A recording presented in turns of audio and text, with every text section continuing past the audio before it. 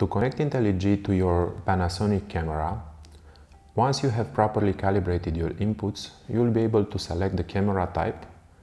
So we select Panasonic G series here, and the type of protocol, which in this case is Wi-Fi. And you'll have to input a series of credentials regarding the Wi-Fi of your camera, but to simplify this for you, we have implemented a QR code scanner inside the Intelli-G app. Before I show you how to use the QR code scanner, let's see what we have to do on the camera. So we press the Wi-Fi button and we go to new connection, remote shooting and view.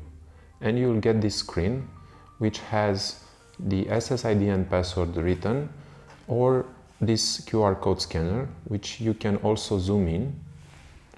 And once you open the QR code scanner in the app, you can point your phone towards the screen of the camera and get the credentials automatically filled in for you. In case the QR code scanner does not work properly, you can still input the values manually. Please make sure that you input them exactly as you see them on the screen of your camera. You also get here an IP address.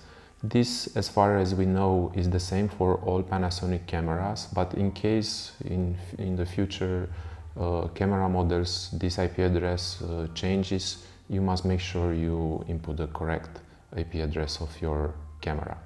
Another trick that I want to show you is that once you have everything set up, the quickest way to have your Wi-Fi activated is by long pressing the Wi-Fi button on your camera.